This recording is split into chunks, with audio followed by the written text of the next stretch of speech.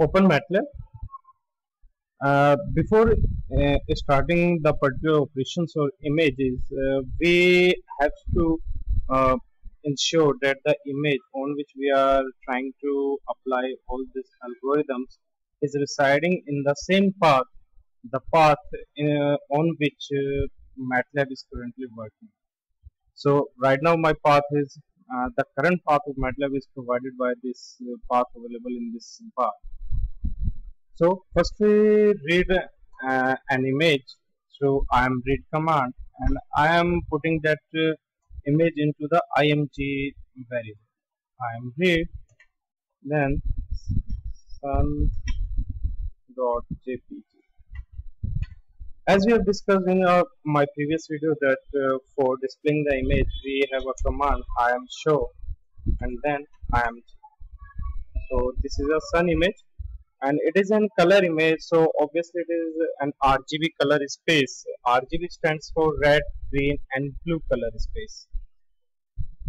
Okay, so if we look at the variable of the img, it is also a three-dimensional vector, and if we type the size of img, and it is a three-dimensional vector.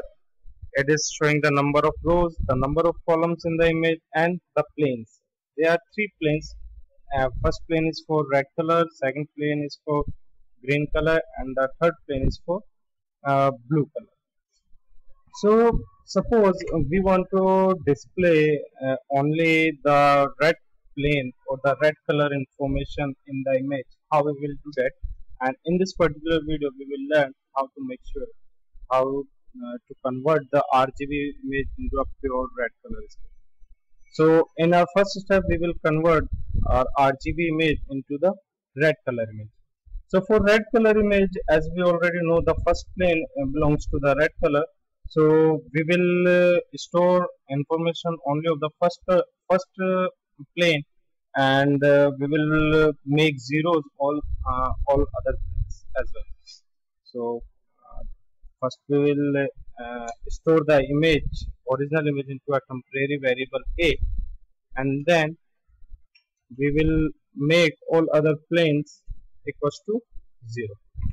So this was making the green color equals to 0, and now we will make the blue color plane equals to 0. And then if we now display the image, it contains only on the red color information. So the pixels which don't contains the red color information that have been 0, and the pixel which were displaying contains the red color, and right now it is showing only on those pixels. Suppose in some other application we want to display or only on the green color values of the image, so we can also do that. Once again we will reinitialize this temporary variable to the original image variable, and then we will make the first plane, that means the red plane information to 0, and then we will make the blue plane information to 0. No, sorry, it's green color, so it's blue color information to 0. And now if we show the image,